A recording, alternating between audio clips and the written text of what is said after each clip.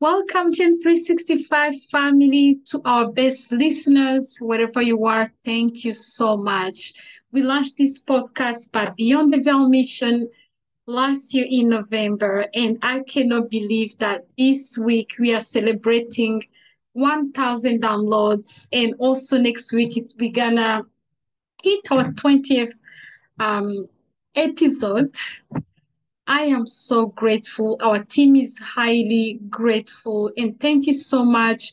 You hear me as the host, Lydia, but we have really people behind this podcast supporting us from content creation, topic, questions, um, especially Krista, our girl, behind coordinating everything about the podcast. Thank you so much. You do a wonderful, wonderful job. Yes, today's topic, I think you can see that there is no guest today, or I'm going to tell you there is no other guest. I'm going to be your guest, your host, and I will be sharing a little bit of some of my vulnerable moments that really not only inspired this conversation. I wouldn't say that it was the topic about breaking the shame cycle. I wouldn't say that it was inspired by personal experience. However, we've been paying attention, especially in our community, so many conversation around judging, shaming people. Um, and we were like, it is important that we talk about this because at the end of the day, when we think about the topic of shame, how it makes people feel, most of the time these feelings, these emotions are coming from outside, and we end up internalizing those emotions, and they become part of us. They become part of how we behave, how we act, how we respond, how we decide.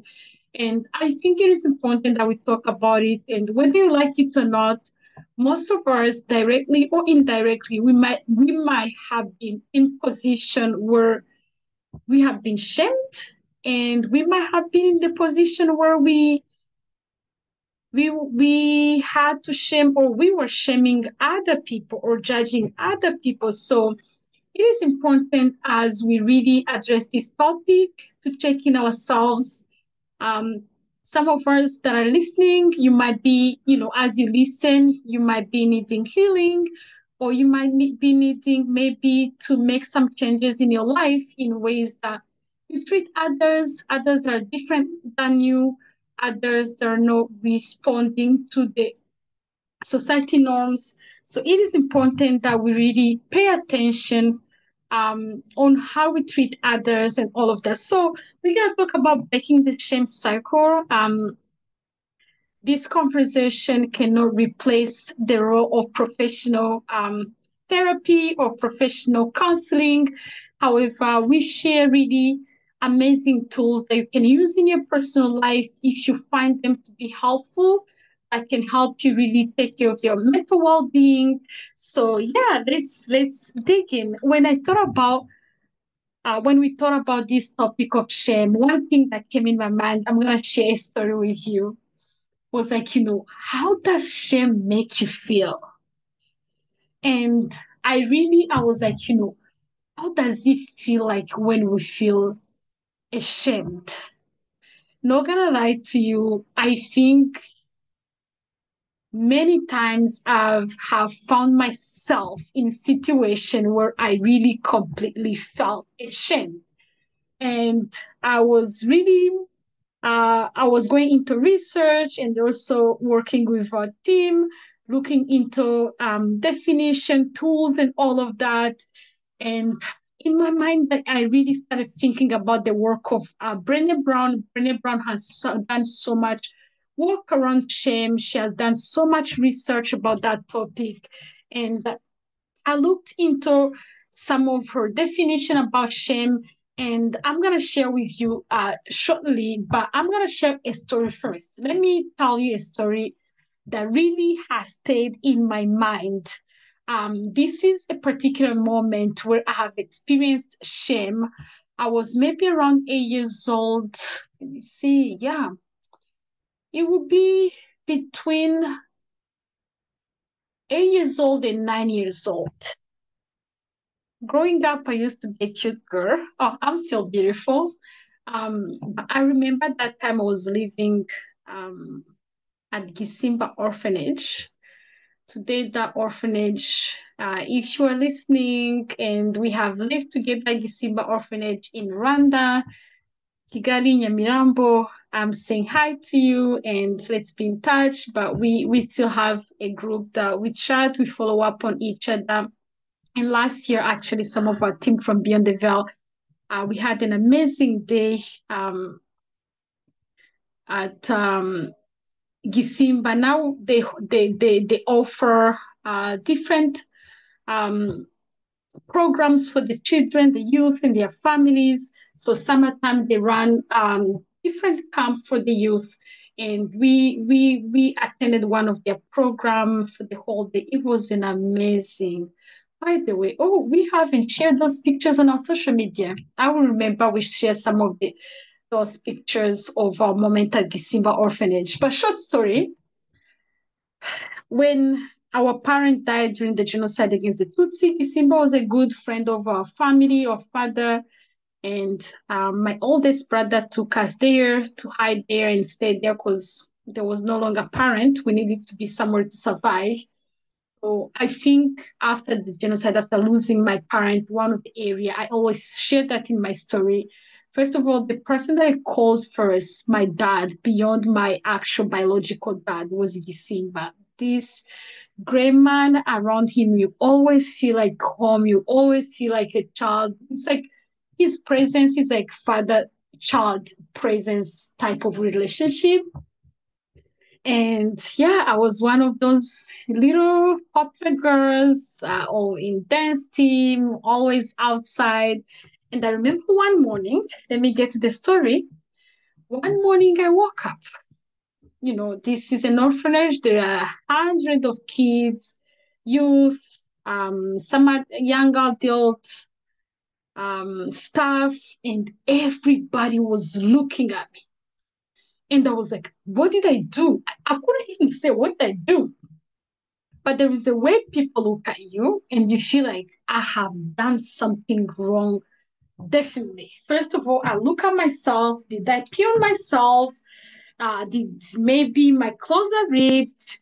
I was like, what did I do? Like I'm working, I just wake up, took a shower, stepped outside, and all eyes on me. I can never forget that day, that moment. I still, whenever I remember that, I can see where I was standing, or eyes on me. It's like 20,000 eyes on you. I'm like, what did I do? And when I was thinking about the definition of shame, I was like, this is the right definition of shame because you have to feel it to understand it. And I kept asking what happened, what happened. And I think somebody had the courage to tell me. Apparently, somebody had spread the rumors about something I have done. And it was wrong. It was not true. It was a rumor of something apparently I have done with another boy, and it was not true. I was sleeping the entire night. I was young. I was 8. And I am not going to lie to you. I felt like, can I disappear? Can I be invisible? I feel like I was melting.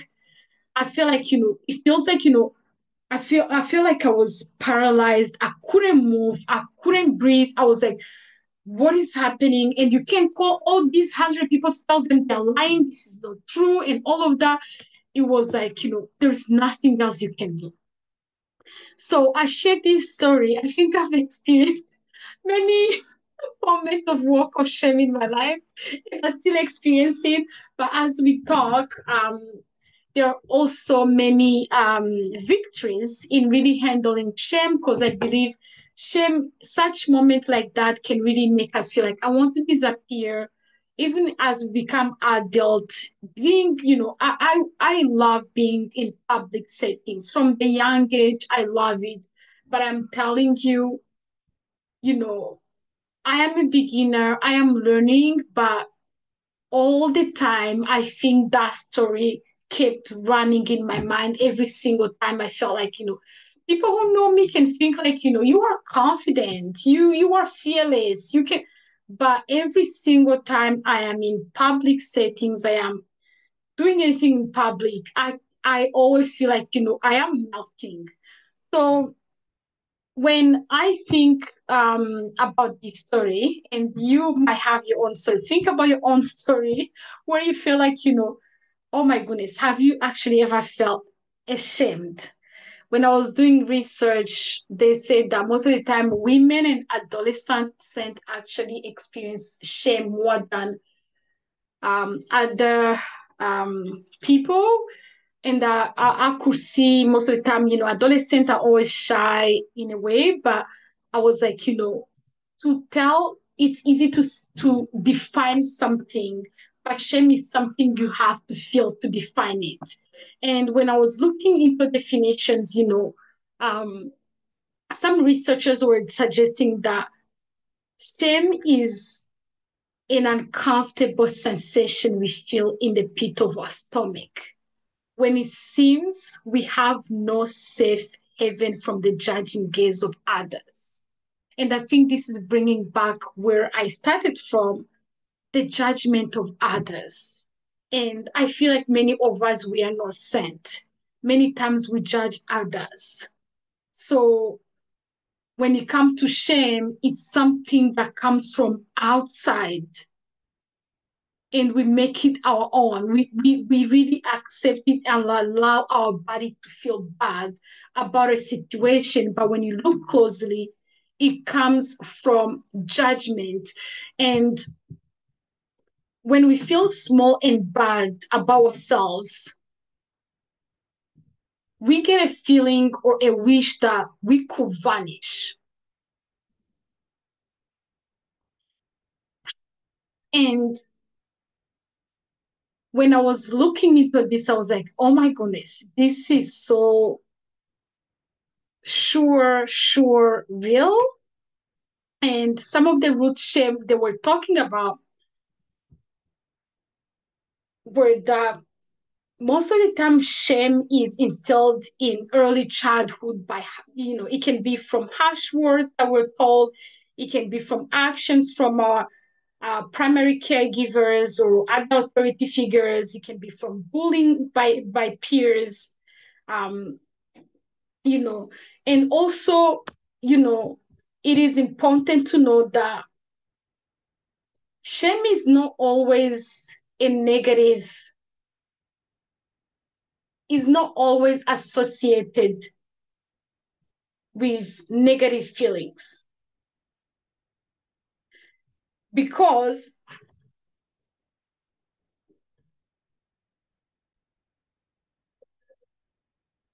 you know, I was saying that shame is not always associated with negative emotions all the time. Shame sometimes can be necessary for our human emotion to help us develop, a moral compass. But it can also be destructive in our lives, especially when it comes not meeting the societal norms, and which is the biggest part that I'm gonna be touching in this moment. And before I move on to sharing, how to break the circle of shame and all of that, I also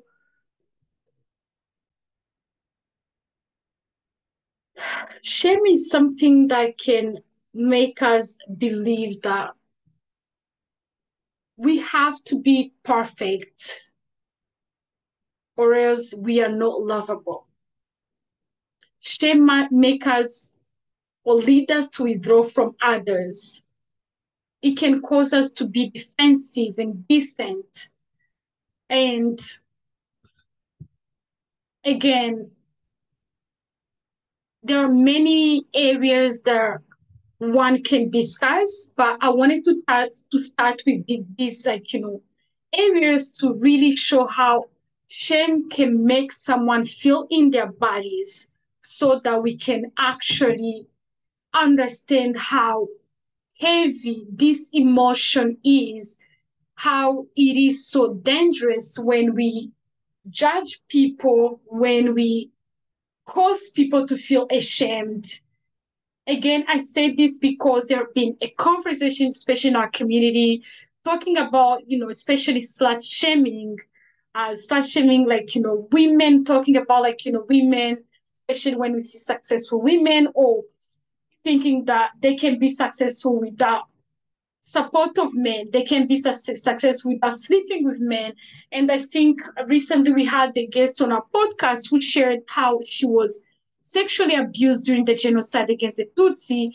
And whenever people could see her, it was all the time, oh, her identity, her her pain, or her the violence that happened to her, the society managed to make that violence into her identity, which is dangerous.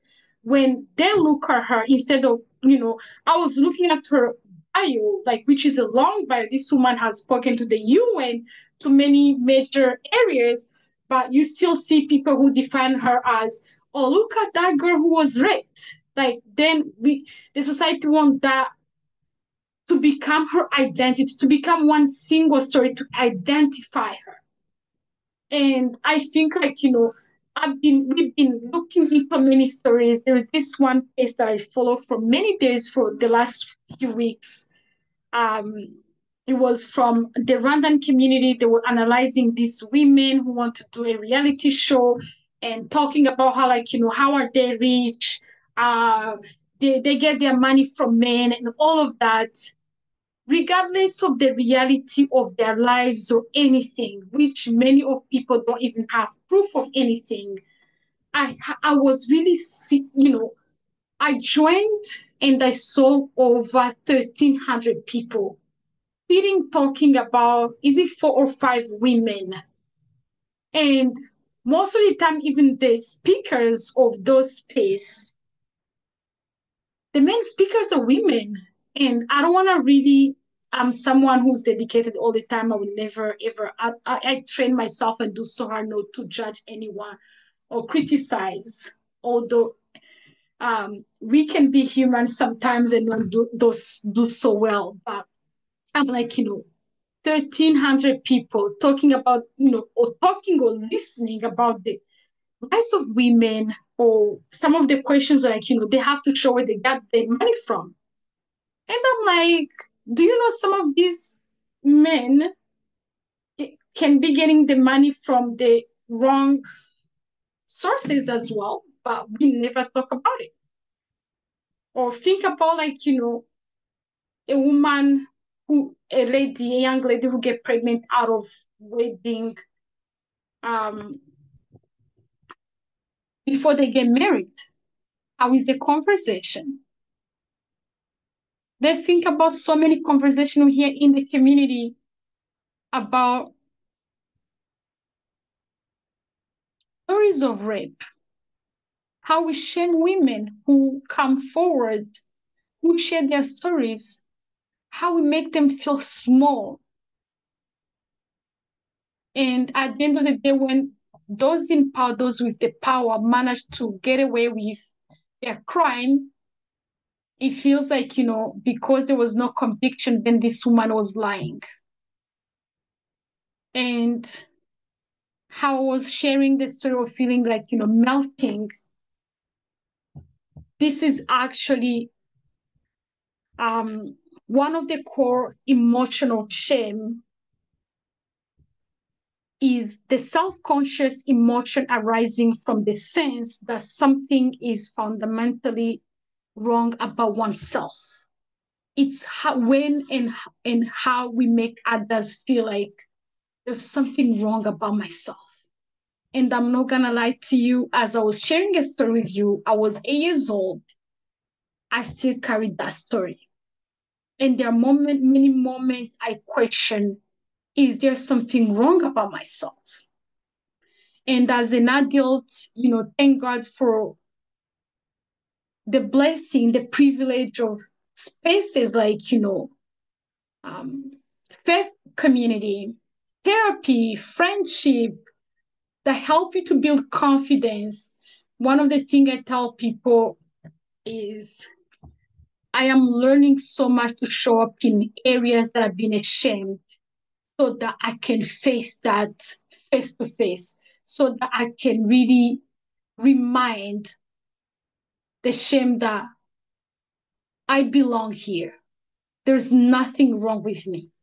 And it takes so much work.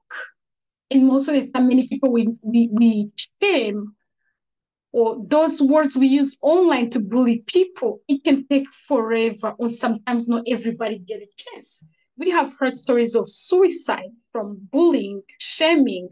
So let me get into more details, but I wanted to start with this part so we can really be mindful when we judge people, even if they have different faith, different beliefs, different understanding, different ideology. Respect is the minimum, and kindness you can always offer to people, because you never know how shaming someone, it can make them really feeling more melting and all of that.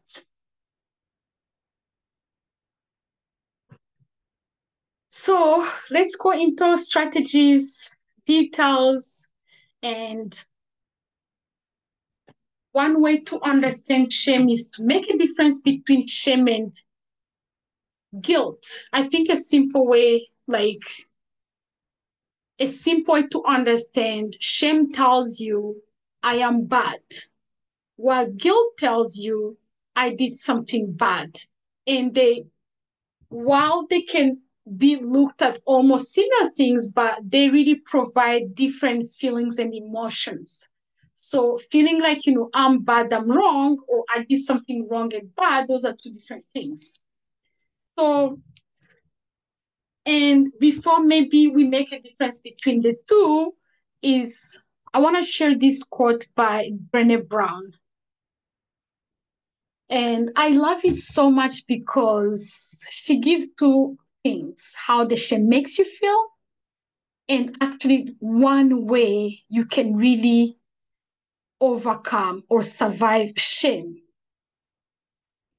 She said that if you put shame in a petri dish, it needs three ingredients to grow. Okay, if you put shame in a petri dish, it needs three ingredients to grow. It needs secrecy, silence, and judgment. And I think I spoke a lot about judgment, the relationship between judgment and shaming. So two ingredients can make shame growing: secrecy and silence and judgment. So if you have experienced shame, starting to feel like, what is wrong with me, what happens is you start hiding. That's part of the ingredient of secrecy: hiding. Oh my God, I hope nobody will ever know that. And sometimes we are even afraid to break out of some of the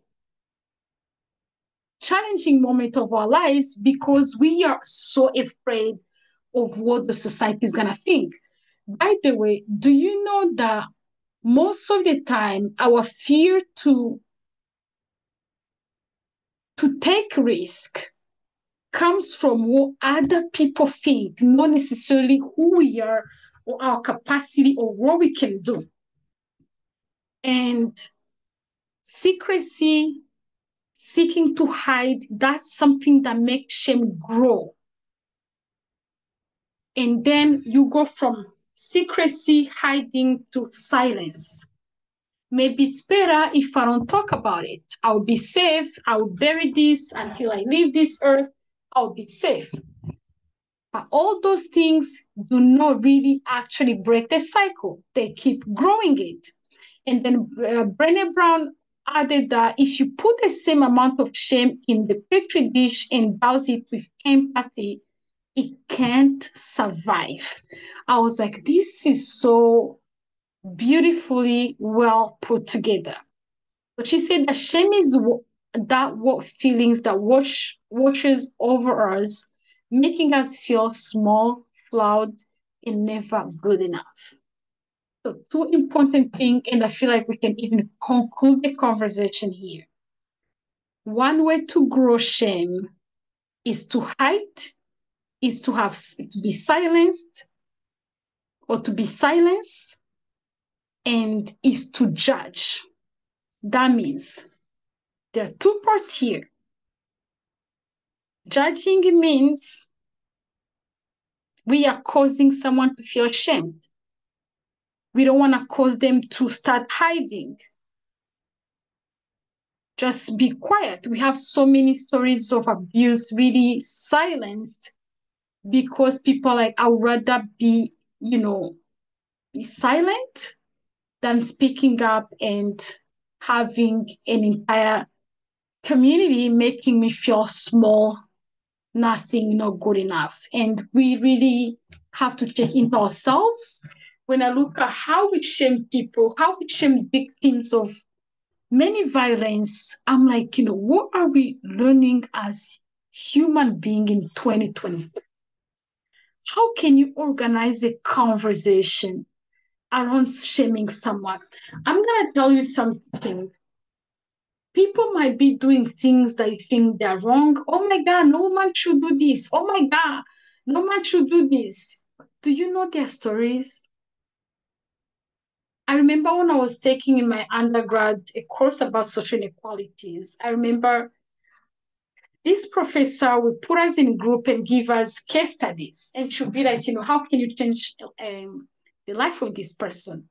And all the cases were so complicated. The only way out, when you look at their cases, it was like the only way out, someone has to commit a crime to survive. There is really no way out. We will look into every angle. Every angle had a barrier that the only way was to start accept that this person committed this crime because there was nothing. I remember this case study that we worked on. This guy from Harlem, he wanted to be into law school, grew up in project, and he was like, I'm not gonna be like this. I'm gonna, change my life, change my family. I'm gonna become a lawyer. He was very dedicated, and then he went to college. He's like, I'm gonna work a night shift, daytime, go to school, pay for my school fees and all of that. Guess what? In their community where they come from, in their areas, there are technically no good jobs around. The only thing you can do is either go work in fast food restaurant or wash dishes in a restaurant. There was really close to nothing. And the job is paying maybe $11 an hour. It's not enough money to take care of the mother, go to school, and all of that. And in the middle of that, the guy's mom got cancer. And apparently in America, it's very difficult. The healthcare system is very difficult. He had to really provide for the mother so she can access treatment and all of that. The money he's working for is not enough. And the guy who wanted to be a lawyer to change his life, he can look at his dream really being destroyed. And some of the gang from the community approached him. They're like, selling drugs, you can be getting up to 3,000 a week. The guy's like, if I get 3,000 maybe in about 3 months, I don't get caught. I can pay my university and take care of my mother, and then I will get out of the circle of selling drugs.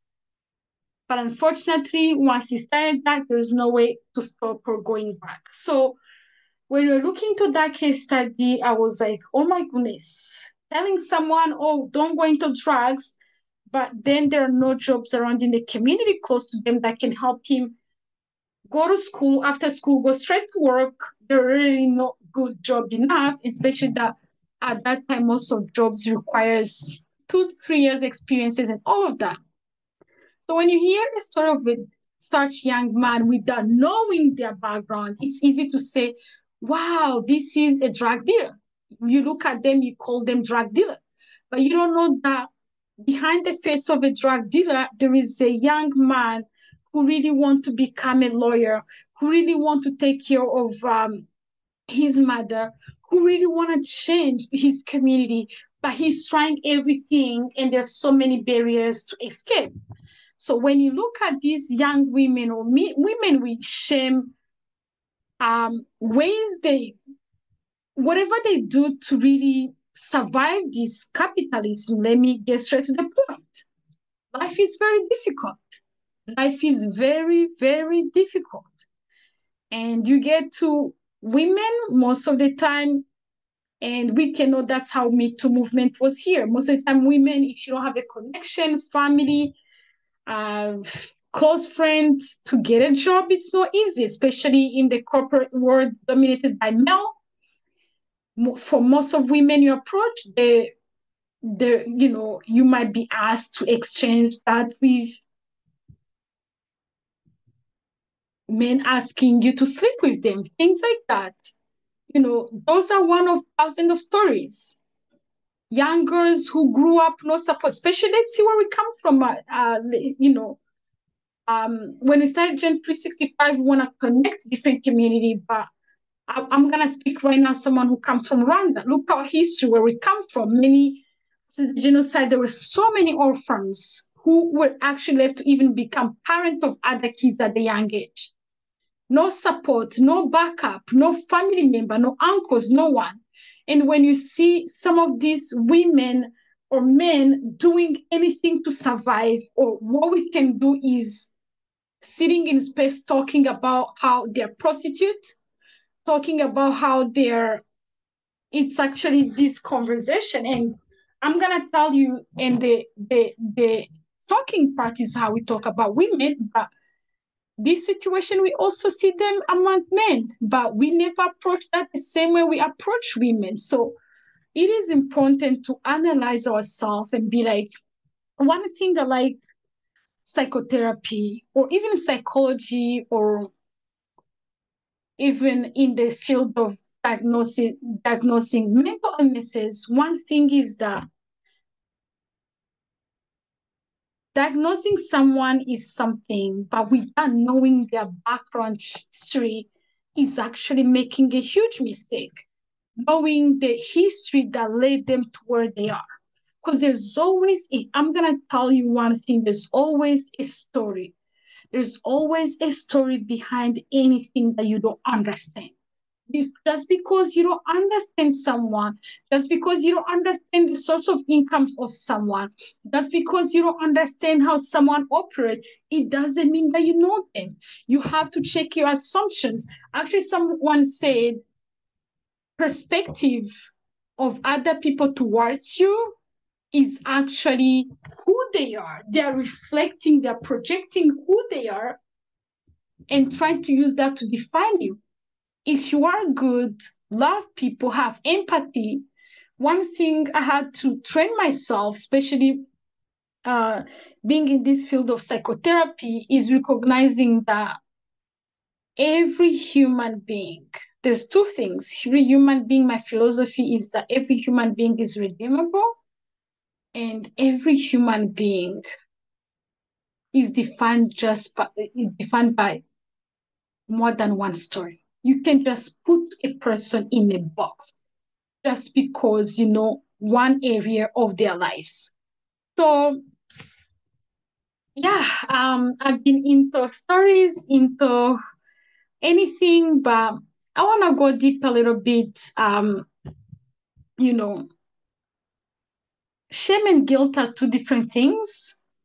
When we are guilty, we can feel responsible or remorse for a specific action or behavior that we believe that it is wrong or hurtful to others. We focus on the action when we are guilty rather than ourselves. But when we are ashamed or when we feel ashamed, we feel embarrassed, humiliated about ourselves.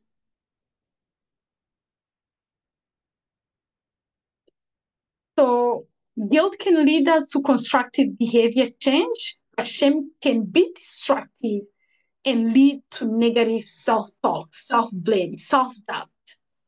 There is somebody who said that when you look at someone with that confidence, there's more to tell. It's not because they lack skills. It's not because they were not trained well. They didn't go to school, to the good school.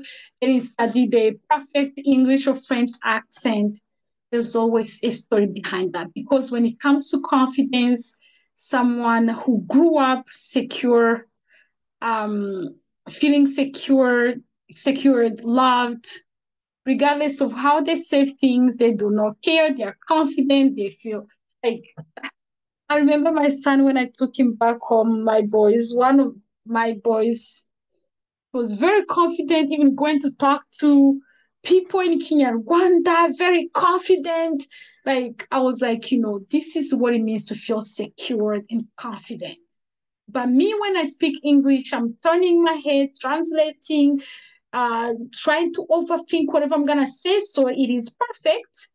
And I'm going to tell you, lack of confidence, moment we're ashamed, all of that can play in how we act in public and how we make decisions. Anyhow, some of the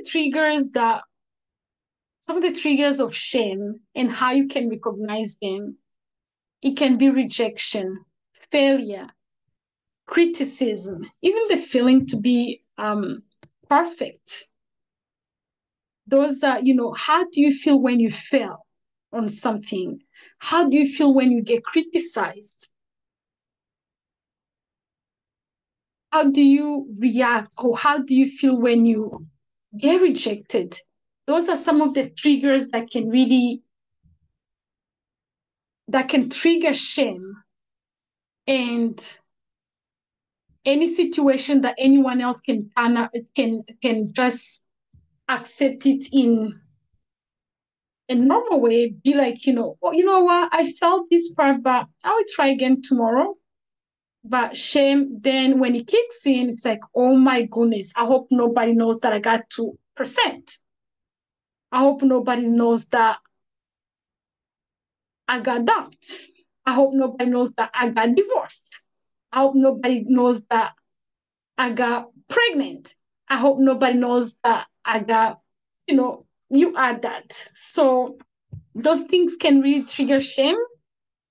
And shame then when those things trigger shame, it can be manifested in different ways, like, feeling unworthy, inadequate, where you feel like, I think me, some of the ways I remember last Saturday at one of my friends' baby shower, people were saying, oh, you look good, you look good. And I'm focusing on the fact that I gained weight instead of receiving, oh, thank you so much. You are beautiful. But Shane is telling me, oh my God, is that true? You are beautiful? Lydia, you gained so much weight. How can you be beautiful?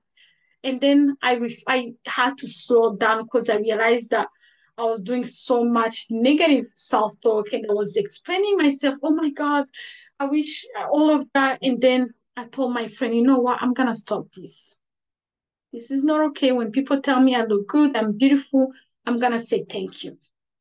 That's how we start, as Brené Brown said, when we start using empathy, self-compassion, shame cannot survive. And some of the strategies before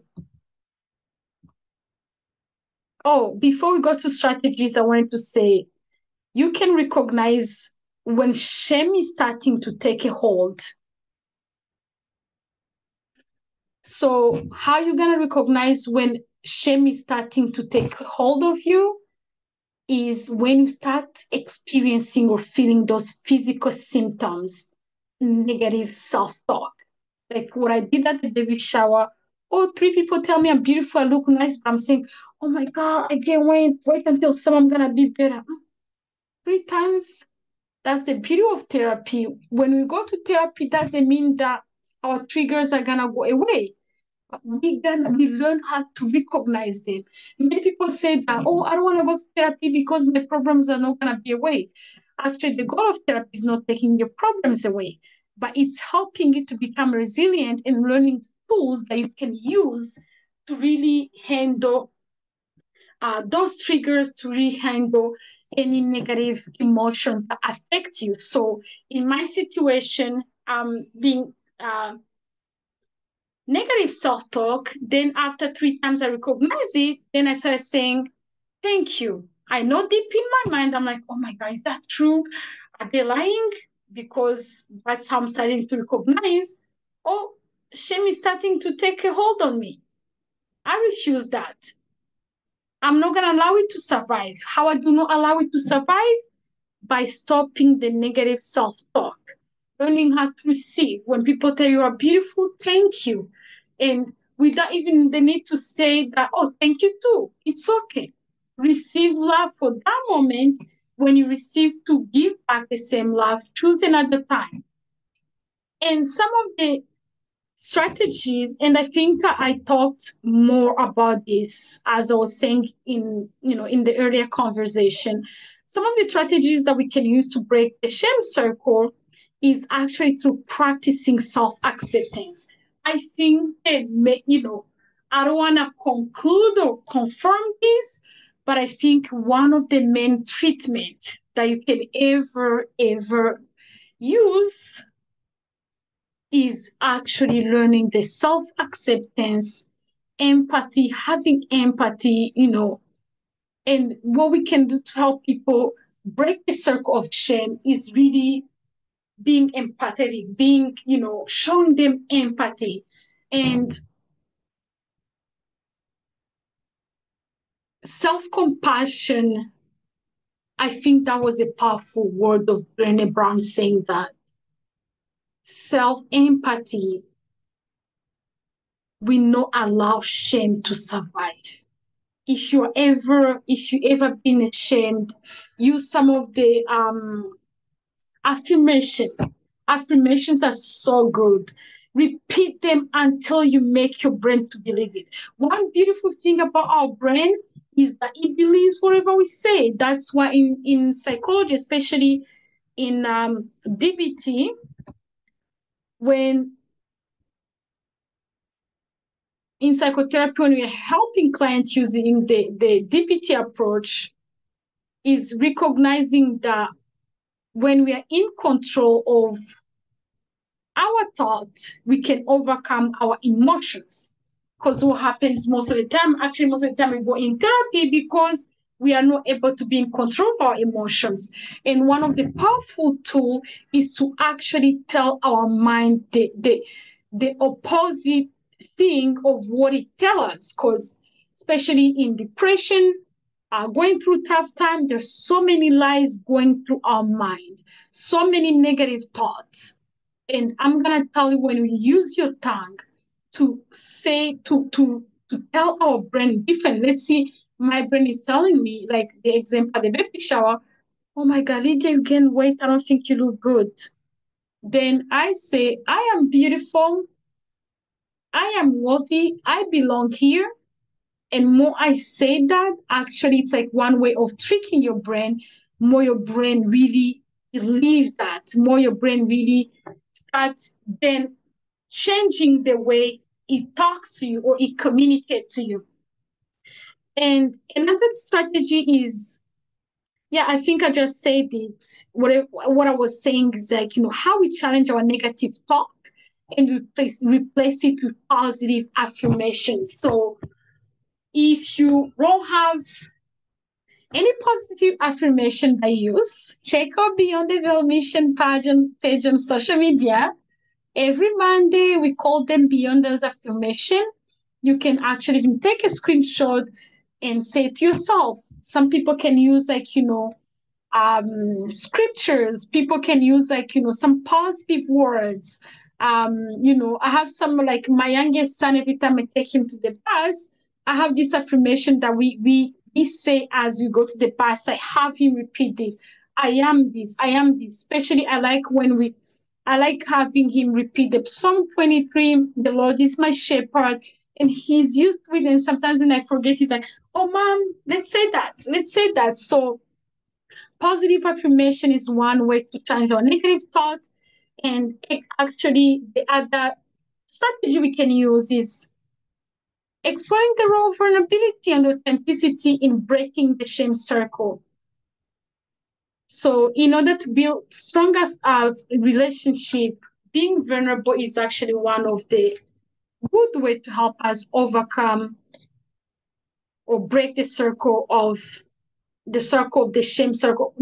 Sorry, breaking the shame circle, because we saw that at the beginning, three things that make the shame grow, and one of those there is silence.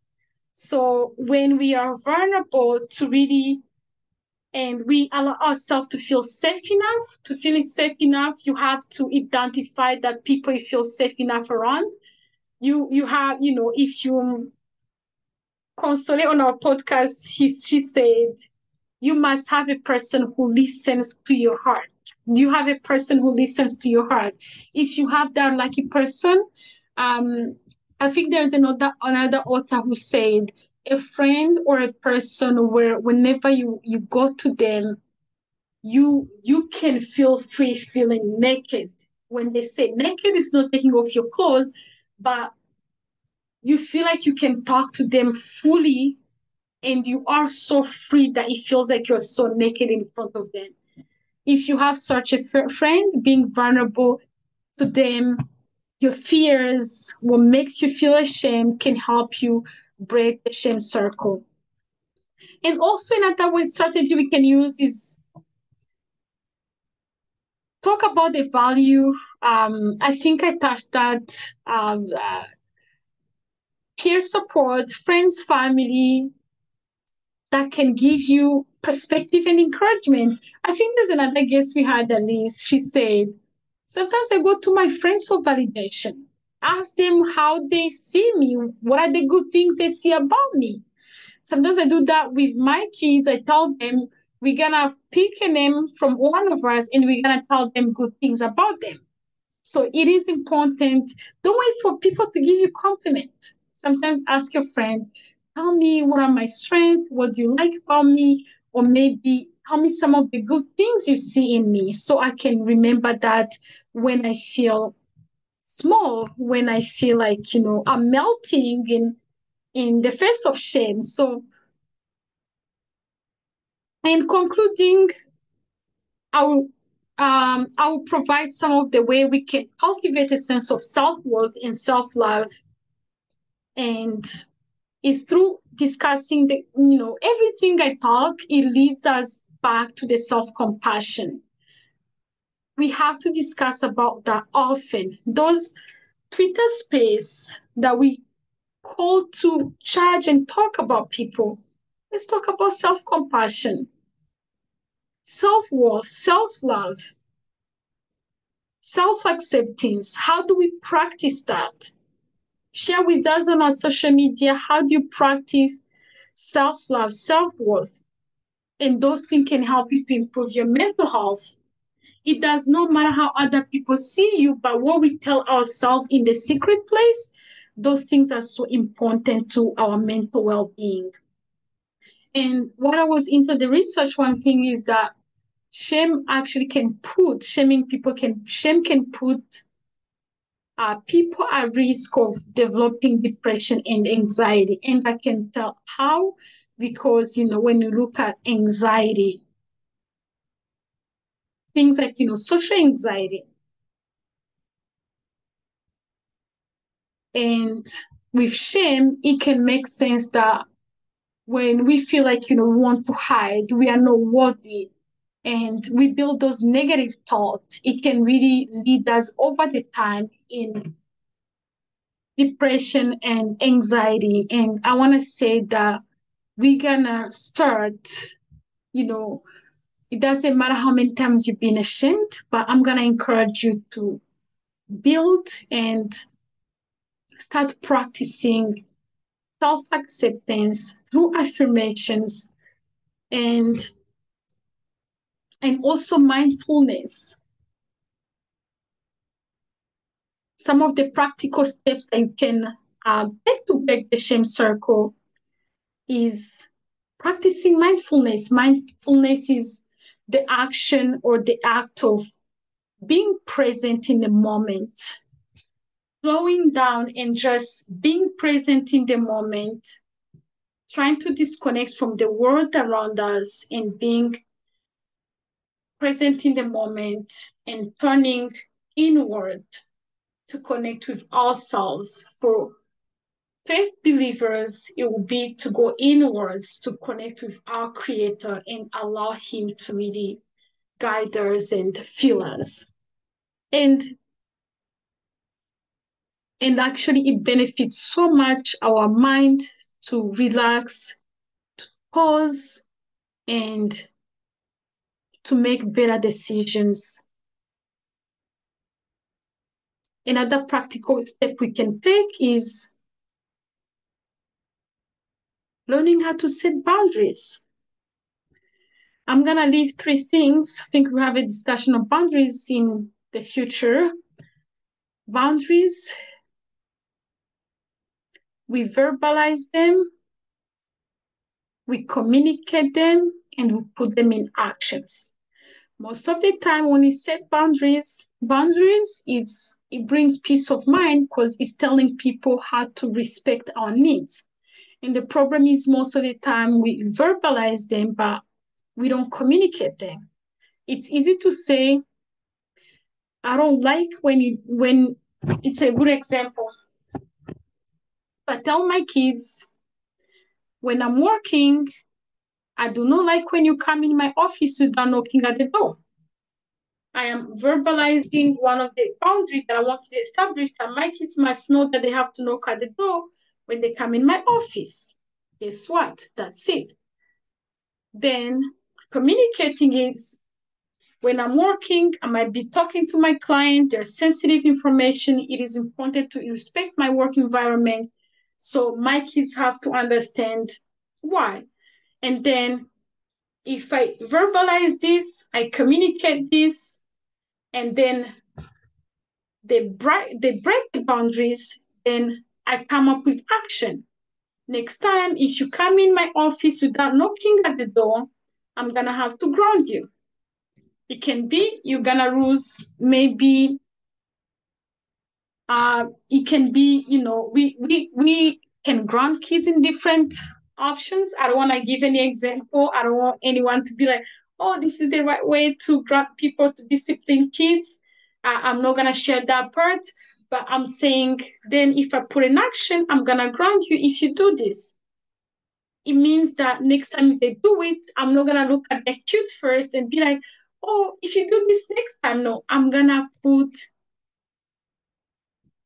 whatever I communicated in action so they can learn. So most of the time as human being, people fail to respect, especially this happen a lot in relationship, romantic relationship, husband, wives, or boyfriend, girlfriends, or whatever romantic, because we verbalize, we communicate, but we don't put in action our boundaries. So it is important. Setting boundaries can help us to break the shame circle. And also identifying and prioritizing self-care.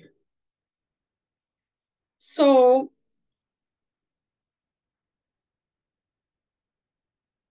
actually, self-care, I think self-care goes hand in hand in setting boundaries, because self-care is recognizing your needs. This is my moment, this is my me time, and having people around you respect that. And I think like everything we talked about, self-acceptance, self-care, self-worth, all of that, I think we can achieve that when we are able to set boundaries. Boundaries, many people are afraid to set boundaries because they think it's pushing people away, but actually boundaries create more peace in relationships because people know how to treat others, how to respect others' needs, and be considerate. Because sometimes we focus on what our needs, but we don't look at other people's needs. So the last part is the role of gratitude. And I think I'm going to close on this one. Gratitude is so important. Is so important in cultivating self-acceptance, breaking the shame circle, and it can help us to shift our focus to positive aspect of our lives. So being grateful is really important in breaking the shame. It's one of the practical tools we can use. Mindfulness, setting boundaries, prioritizing self-care, and then being grateful. So you might have been ashamed or you might have caused shame, but I'm going to encourage you to move forward with courage to choose to do better tomorrow, or either for others or to do better for yourself. Do better for others is deciding to stop shaming others because you don't know people's story behind what they do. It does not matter, even if you don't understand, you don't know people's story. So it is not up to you to judge. And taking action as someone who's been shamed is deciding to loving on yourself, deciding to prioritizing self-care, mindfulness, waking up without rushing, taking a deep breath.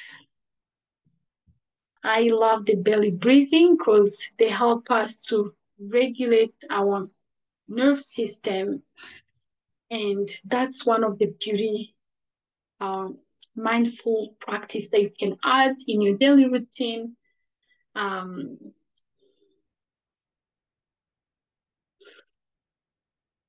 So I encourage you, especially the dose of being grateful. What are you grateful about yourself? What are you grateful about others?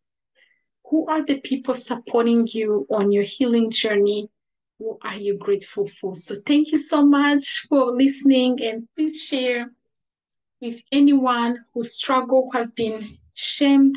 Did you relate to anything? And I know I said so many things, but I hope you were encouraged. And I wish you all the best. And yes, thank you.